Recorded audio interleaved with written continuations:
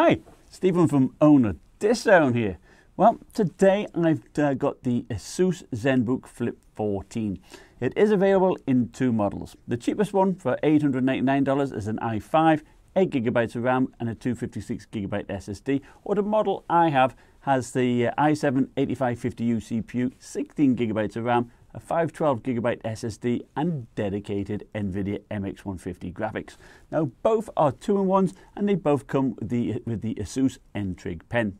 Now Asus touts this as being the thinnest 2-in-1 with dedicated graphics, and indeed it is only ½ inch thick or 13mm, and at 3.5 pounds or 1.5 kilos it makes for a nice portable package. As is typical of many aluminium laptops by Asus, its lid is nicely brushed into a circular pattern that helps to catch and reflect light nicely. I do like its dark metallic colour finish. It makes a change from the bright silver models we get, and it does feel quite premium in the hand. Now despite its thin proportions, the screen has little to no screen flex. The underside is also made out of aluminium. It has 4 solid rubber feet, an air intake grille and stereo Harman Kardon speakers. Now, don't let the name fool you. These speakers are very mediocre at best, producing 69 decibels. Perhaps they would be better if they fired upwards, from the back of the screen here. But don't expect to hear much in a fairly noisy room. Now, thankfully, there is a volume rocker on the left-hand side, which allows it to be used in tablet mode. Also on the left-hand side, there is an air vent, a USB 3 port, and the power button. Now on the right hand side there is a micro SD card slot, a USB-C port, combo headphone microphone jack and a USB 3 port. So you can use this in regular laptop mode, tent mode and of course in tablet mode. And there's little to no screen flex when it's actually in tablet mode, and of course the keyboard is deactivated when it's like this. Although it is a bit heavy to use as a tablet without resting it on anything, it is okay for use for taking notes and resting it on your arm or on a desk. The Asus Pen has 1024 levels of sensitivity. It does a good job of palm rejection, but my initial impression was a little bit mixed, to be honest. I would find that it would often miss the first pen strokes or sometimes miss strokes while I'm writing. And this was a little bit frustrating. Now this would happen with other pens too, such as the Surface Pen or the Bamboo Ink. Now the problem did seem to get a little better over time, but one of my other viewers mentioned it also. It does write to the edge of the screen and the eraser button works pretty well.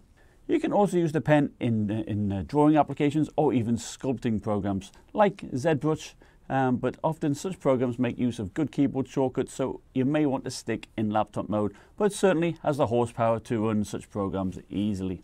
Now the hinges do feel quite solid and the screen doesn't move backwards when you're actually touching the screen, which is nice, and I do like that, but you cannot open it with one hand. Now Asus says that it has been tested with 20,000 cycles, so it should last a long time. Now the trackpad houses an inbuilt fingerprint reader, now made by Elan. Yep, they make poor trackpads and even worse fingerprint readers. This one is a waste of time. I've tried it multiple times with multiple different fingers, and the vast majority of time you end up using your PIN number. Fortunately, as a touchpad it uses Windows Precision drivers and it works well, as does the touchscreen, and the keyboard is actually indented and has 1.4mm of travel. They are backlit white with 3 levels of brightness. Now the 14-inch Full HD screen has a nano edge bezel here of just 7mm at the sides. It claims to have 178-degree viewing angles, and certainly outdoors it works fine. You can still see it, and its brightness though is middle of the road. It comes nowhere near the Dell XPS 13, but it's much better and brighter than the HP NV360 I just reviewed. Its color accuracy is similar to the XPS 13, with 93% of sRGB and 72% of Adobe RGB, making it a decent laptop for photo work. The big issue with the screen is that it exhibits PWM flicker all the way until it gets to 100% brightness, and that is when it is plugged in. On battery, it still flickers at 100% brightness when you have it set to battery saver mode, but you have to move the slider to the next power level for that to go away. Fortunately, the effect on the battery life isn't too bad. Now at 25% brightness and power saver, I got 9.5 hours. And using the setting to eliminate the PWM, I got 7 hours, so that is still reasonable and will get you through most of the day. To back this up, using the included 65-watt charger, it was able to go from 6% to 72% in 60 minutes. I tried using my Aorus gaming box to see if power would go through the USB-C port, but it didn't. It could well be that it wasn't compatible, as it's not a Thunderbolt enabled port on the laptop here. And this is a shame. I failed to understand why Asus does not include a Thunderbolt port on here. Don't they make their own external graphics dock? Top here is the webcam, so that's nice. So, HD webcam. I think it looks like a 720p one, but it looks pretty clear. I like it. To get inside, you have to remove 10 Torx screws. You have the 2 speakers here, a 57 watt hour battery. The M.2 SSD is here with a tamper-proof sticker. The GPU and the CPU are here with two shared heat pipes and an Intel Wi-Fi card here. The RAM, I suspect, is soldered on underneath the motherboard. I was impressed with the drive's read speed of about 1600 megabytes per second and write speed up to 580. Now, if you use a micro SD card, it does slot fully into the laptop, and I must say I was very impressed. Copying a 4GB file took twice as long as other laptops, but copying it back to the SSD was blazing fast. It only took 5 to 6 seconds versus about 45 seconds on the Asus Ryzen laptop, even though that too was copying it to an SSD. Now, most laptops exhaust air out of the hinge area here, which I feel often inhibits airflow. So I like it that the hot air is blown out of the side vent here, which is on the left-hand side, and it's away from most people's hands. You know, the mouse hand. Now the fan is quiet too at about 28 decibels under full load, but how hot does the chassis get? Well, middle of the keyboard is 33 degrees Celsius. The AWSD keys are at 30, the right hand side 33, trackpad at 29 degrees. The hinge area where the heat pipes are at 46, but underneath this can reach to about 52 degrees, and indeed it does get rather hot when it's on your lap. Now, my main gripe with the laptop is its power supply. First, the plastic sheathing on the cable is so thin that I had multiple areas showing bare wires after my chair rolled over it. Now, one would think that 65 watts would be sufficient, given that the power pull from the wall under load was only 52 watts. But you will notice that the frame rate in games would randomly go up and down, often going into the teens, and this would make gameplay very frustrating. You can clearly see the clock speed of the GPU dipping down to 139 MHz, even when there is no movement in the game. In the 3D settings, I tried changing the power management to max performance or consistent performance, which actually made no difference at all. I also changed the power profiles back to how they used to be, you know, in early Windows 7 or Windows 8. And I selected high performance and made sure that the PCI Link state power management was off. Again, no difference. So thankfully, the solution was to get a 90-watt power supply. These cost about $25, and I'll put a link in the description below to the one I bought. You still need to select max performance in the 3D settings, but the problem goes away and the GPU clock rate no longer dipped to 139 MHz, and the frame rate was much more consistent. Now, before I launch into the testing a little bit, I want to just mention a little bit about these new quad-core CPUs, the 8th generation ones. They replaced the 15-watt dual-core parts and added 2 extra cores while still pulling a maximum of 30 watts. Now, this does allow for much better performance and good battery life, so it's ideal for these thin and light laptops. And, comparing it to the i7-7700HQ, which is a 45-watt part, this would certainly produce less heat. The problem is that so far only Dell seems to have allowed them to maintain a high boost clock out of the box. Most will clock up and down a lot during its workload, so in order to keep its power at about 15 watts. To solve this, it requires a little bit of work, unfortunately. Normally, just using throttle spot to increase the turbo power solves the problem, but in this case I had to use both XTU and throttle stop. Now, XTU makes settings stick in the BIOS much more better than throttle stop does. So here are my settings. In throttle stop, I have an undervolt of 120 millivolts, the processor core ICC max at 64 amps, the turbo boost power max at 61, and the boost power window as low as it will go. In throttle stop, I changed the speed shift EPP to 1, and this helps to lock in the clock rate.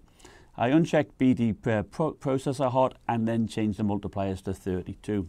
during this long video encode I do, the clock rate remains high and fairly consistent, but the temperature still gets pretty hot on such a long test. In shorter tests, like Cinebench R15, you can get the multipliers all the way up to 3.6 and still get great scores, but you will get throttling in longer running applications. So in my handbrake test, it took 61 minutes to encode my 4GB video file, which is about 13% slower than the Surface Book 2 and much slower than the Dell XPS 13. In fact, it was similar to the Ryzen 5 2500U. But look what happens when you apply my turbo tweak. 47 minutes 25 seconds puts it slightly ahead of both the Surface Book and the Dell XPS 13. This is why I have said all along there's little advantage getting the i7 over the i5 and paying more for it if you have the option to configure it that way. In my Lightroom test, where I convert 50 photos to a video slideshow, again we see some benefit applying the turbo boost, but not as good as the Surface Book 2 or nor the 45-watt i7 7700HQ. These quad-core thin laptops are now more viable video rendering options, particularly if you're traveling on the road. It performed well using my Magix video editing software. Putting in transitions was smooth and I experienced no lag. With my Turbo Boost locked in at 3.2 GHz, it rendered the 4GB file in 66 minutes, which, isn't that bad when you consider that the 8-core Ryzen 1700 took 53 minutes. Looking at the non-gaming CPU performance, we average 80 degrees Celsius at stock and 87 degrees when boosted up to 3.2 GHz. You can clearly see the difference in average clock rate, and extra 700 MHz isn't to be sniffed at. So, although the MX150 is not really a gaming GPU, Asus claims it offers 4 times the performance over Intel's HD 620. It is actually the mobile version of the desktop GT 1030 and has 384 shader cores and a 64-bit memory bus. Officially, it is the successor to the 940MX, which I reviewed here. Its clock rate is at 1468 MHz, boosting to 1532. As you can see, it plays most games perfectly fine, as long as you have that 90-watt power brick. You will notice, though, that the clock rate is mostly less than the default, but it does occasionally boost into the 1600s. It is perfect for gaming at 1280 by 720 at low to medium settings. And here I compare it to the Dell XPS 13 with integrated HD 620 graphics and the AMD-based HP NV360 with the Vega 8 graphics. Note, these tests were actually done with the default 65-watt power supply that everybody gets. We get nowhere near the 4 times Intel performance. Still, at these settings we get 40% over the Vega 8 and 135% faster than the Intel HD 620. Even medium settings is playable at 1080p in some games. Now in Doom or Overwatch, we see about a 60% advantage over the Intel HD 620, which is much less. This is because these games are more CPU dependent. Both the CPU and the GPU are cool whilst running games, averaging, in the 60s. This time, there is only a 400 MHz difference between the stock CPU compared to it with it being boosted. The GPU max turbo boost was in the 1600s. Even with the MX150 overclocked by 273 MHz, it didn't always boost up ahead of the stock clock. Sometimes it would go to up to 1800 MHz, but not in every game. Even so, overclocking the GPU only gives about 2 to 3 extra FPS. So to be honest, I don't really see there's much point. So to conclude, the Asus Zenbook Flip 14 is a decent laptop. At $1,300 you get a decent amount of storage, you get a decent amount of RAM and a dedicated graphics card with pen support. The downsides include the lack of a Thunderbolt 3 port, too weak a power supply and that poor screen flicker at all but the brightest screen setting. Still, it is fairly lightweight. It's good build quality and a decent battery life, so it's good for both business and if you're a student on a campus. Its dedicated graphics card can also help in certain applications that support it. Now I'd like to thank you for watching. Please like, subscribe, and I'll see you next time. Bye.